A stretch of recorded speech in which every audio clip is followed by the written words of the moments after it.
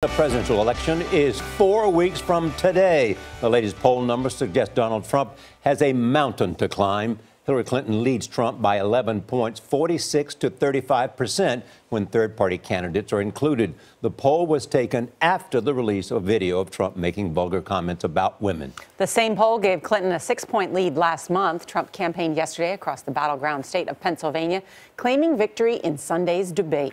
Major Garrett is here with the Republican nominee's new urgency. Major, good morning. Good morning. Donald Trump did what politicians do when they are in a real tight jam. Ignore bad poll numbers, and if you can, look for a cute kid in the crowd and then a cameraman. Trump, who generally can't stop talking about those horse race poll numbers, well, he couldn't find one to mention yesterday.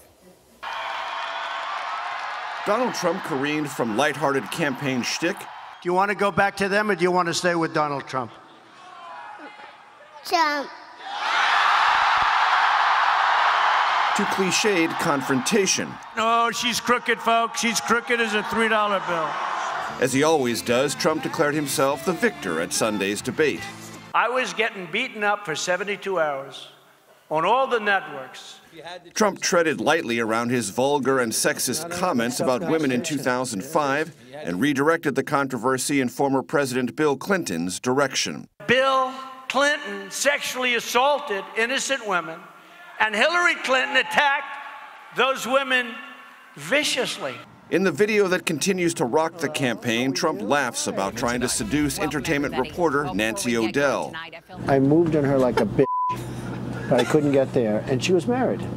Last night, O'Dell broke her silence about Trump. There is no room for objectification of women, or anyone for that matter, not even in the locker room.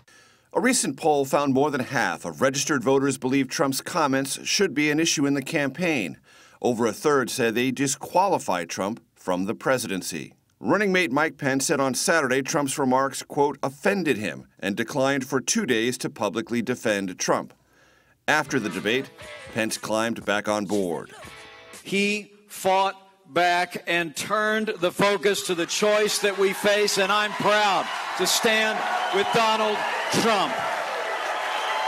Now, rumors have been swirling that more outtakes from Trump's hit show The Apprentice could be released, causing still more trouble for Trump. And in a statement yesterday, Mark Burnett, the show's producer, said legally the media company is restricted from releasing any such material. Gail? But those tapes always seem to find the light of day, even with all the legal restrictions. Mm-hmm. What were you going to say, Nora? Yeah, I was going to say exactly what you're saying. Even if he's restricted, somebody may leak those tapes. Yeah. Right, somebody who doesn't feel so restricted. Yeah. That's might right. do something. That's right. Thank you, Major.